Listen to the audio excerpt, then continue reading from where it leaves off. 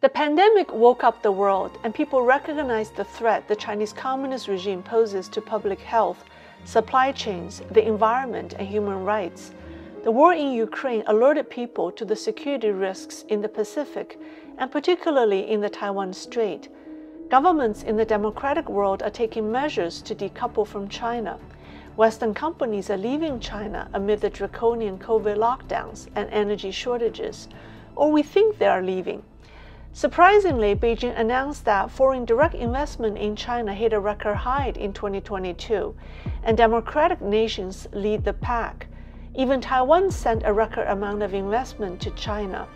How are we supposed to interpret this trend? Hi everyone, welcome to my show. I'm Lei. According to China's Commerce Department, foreign direct investment into China climbed 20% year over year, reaching $138 billion in the first 8 months of the year. Most of the increase is in high-tech industries, which saw an uptick of 34.6% in foreign investment. Foreign investment in the service sector climbed 8.7%. South Korea, Germany, Japan, and the United Kingdom are the top origination countries that contributed to the growth. And the respective increase is South Korea 59%, Germany 30%, Japan 27%, and the United Kingdom 17%. We know we can't always trust official Chinese data, so I started to look into these numbers.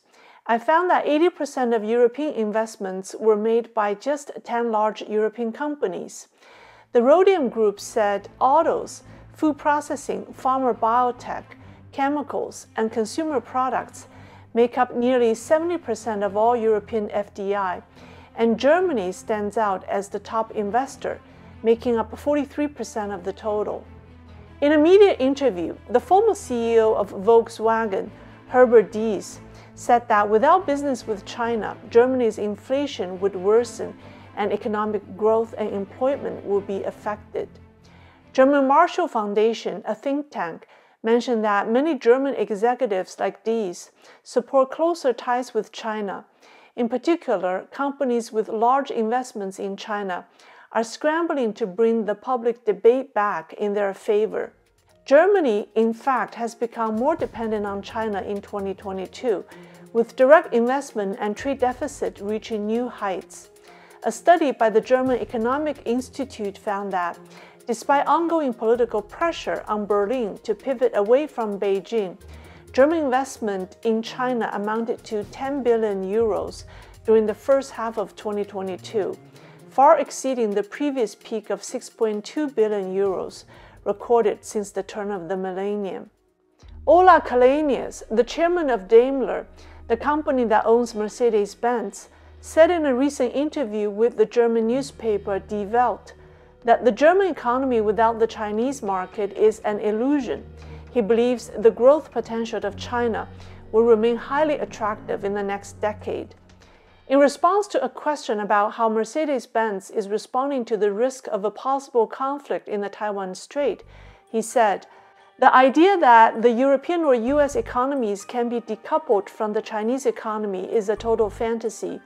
The consequences and impact on the global economy will be enormous and isn't at the same level when compared to the impact of the war in Ukraine."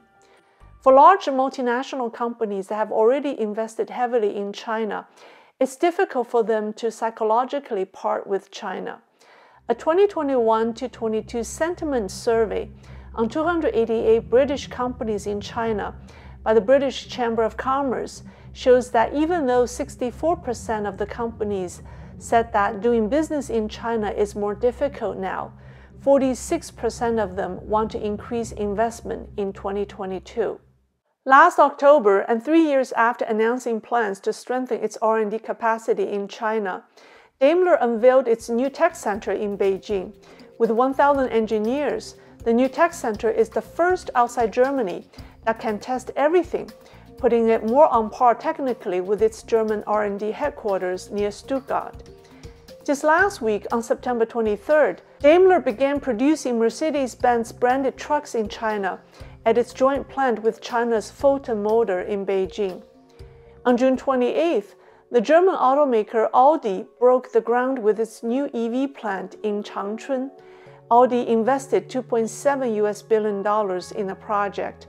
And on June 23rd, BMW's new EV factory in Shenyang officially opened. It's by far the largest single investment by BMW in Chinese market at $2.2 billion. Germany isn't alone. Most interestingly, amid growing geopolitical tension in the Taiwan Strait, Taiwan saw a resurgence of investment in China, with a record $3.5 billion worth of new investments by listed companies in Taiwan during the first half of the year.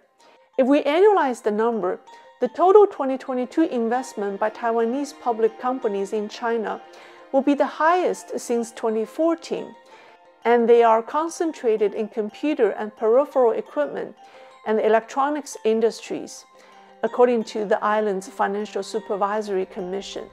Wu Qiancheng, an associate professor at Taipei Ocean University of Science and Technology, suggested that to buy low during a crisis is a common mentality that Taiwanese businessmen have towards investing in China.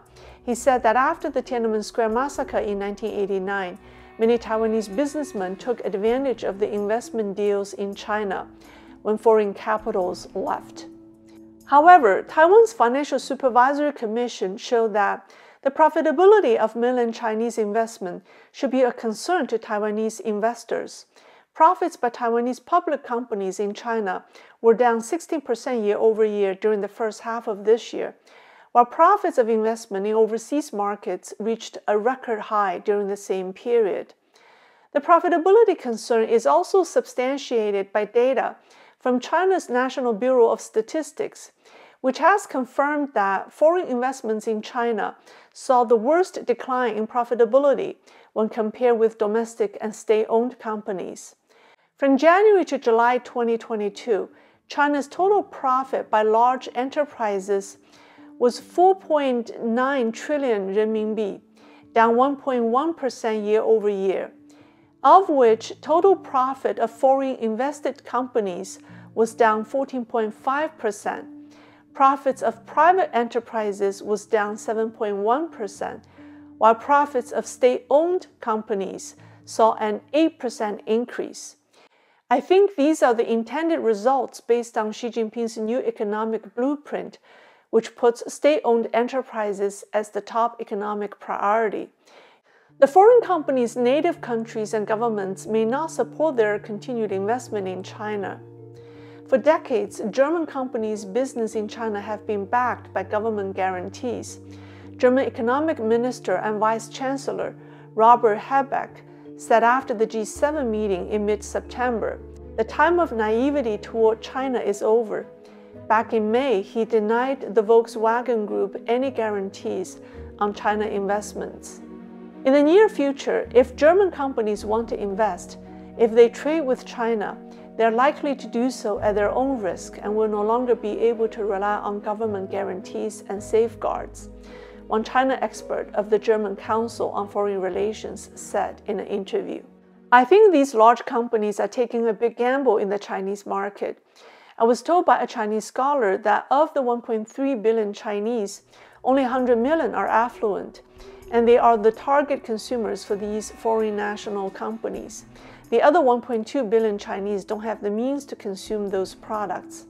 100 million is 1/3 of the U.S. population and about a quarter of EU's population. He said that's the real Chinese market they're interested in, not the 1.2 billion Chinese.